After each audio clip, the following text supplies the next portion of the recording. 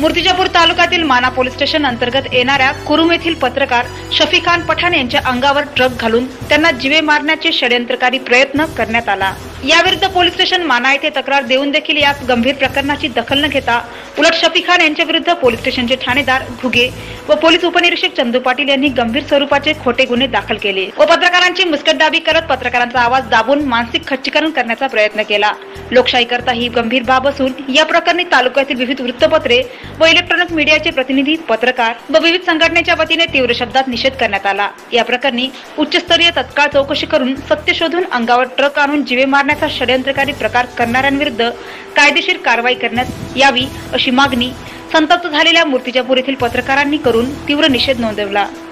आज दिनांक 11 रोजी उपविभागीय अधिकारी तसेच उपविभागीय पोलीस अधिकारी यांना निवेदन देऊन या संबंधात माना पोलीस स्टेशनचे ठाणेदार घुगे व पोलीस उपनिरीक्षक चंदू पाटील यांची चौकशी करून निलंबित करण्यात यावे अशी मागणी केली।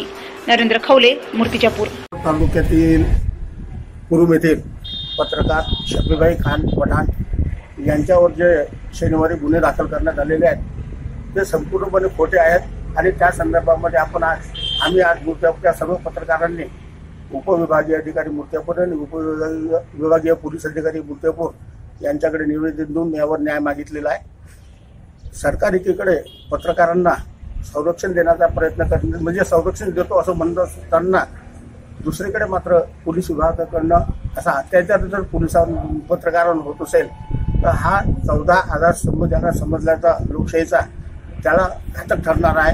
तेव्हा या संदर्भामध्ये त्वरित चौकशी करून संबंधित पोलीस अधिकाऱ्यांवर योग्य ती कारवाई करण्याची मागणी मूर्तिजापूर तालुक्यातील सर्व पत्रकारांनी आज आपल्या निवेदनाद्वारे केलेली आहे।